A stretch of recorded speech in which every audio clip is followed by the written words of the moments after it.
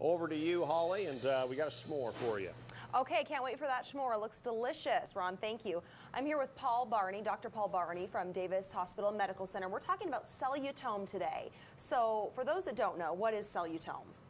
Cellutome is a new device that allows us to do split thickness skin grafts without going to the operating room, without needing anesthesia.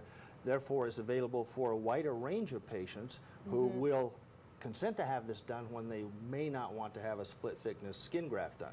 Okay, so what kind of patients, kind of what I was talking to you about earlier before we came on with this segment, what kind of patients would get this device? What kind of ailment would they have?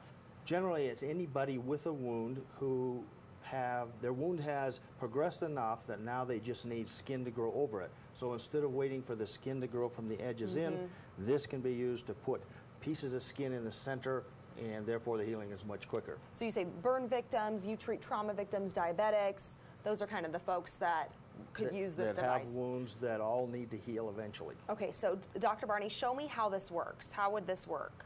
Well, this harvester has 2mm holes put in it. This is placed generally on the thigh. Then this device is placed over it. Once this is on top of it, it heats up the skin. It produces an amount of suction, and that combination of heat and suction causes small blisters to form in those holes. Once they're formed, then they're taken off and placed on the wound. Okay, so what are the benefits to using this over skin grafting? Well, skin grafting has been around for a long time, and it's used for a lot of things. Epidermal skin grafting has also been around for a long time, but not until this device has it been precise, so that the same level of skin is taken every time.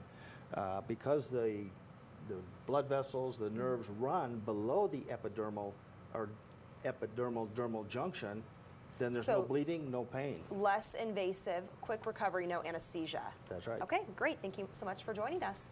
And we'll be back after this.